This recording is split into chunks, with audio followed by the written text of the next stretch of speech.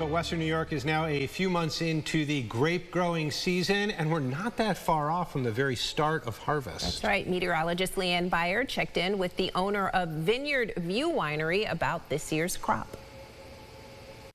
This year, the grape season kicked off a bit earlier than normal because of the warmer winter. Now, with just a few weeks left until the harvest season, Adam Foltz, who is the co-owner of Vineyard View Winery, says that the season as a whole has looked pretty good. So far, the season looks pretty good. We just got through bloom not too long ago, and all the fruit seems to have set pretty well. We have had a little bit too much rain.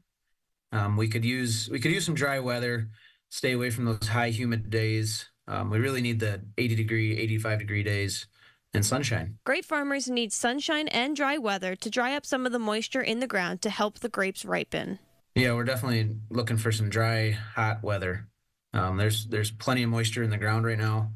The grapes are really thriving from that, and it would be nice to just focus on some heat to help ripen them at this point. Excessive rain is not their only concern. Wind can also cause damage not only to the crop itself, but to the equipment that protects the crops. We've seen some damage from the wind, not necessarily to the fruit and the canopy, but some of our trellis has fallen down.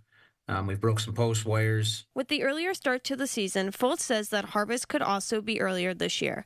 For some of the earlier varieties, they could start harvest come mid-August. The main focus now is protecting the crop and trying to calm them down. Doing all we can to try to get the fruit as ripe as we can. Canopy management is a big thing for us right now. We're trying to calm them down a little bit. That's why we need to dry up just a little bit and slow down some of the growth. Reporting in Keuka Park, meteorologist Leanne Beyer, News 8.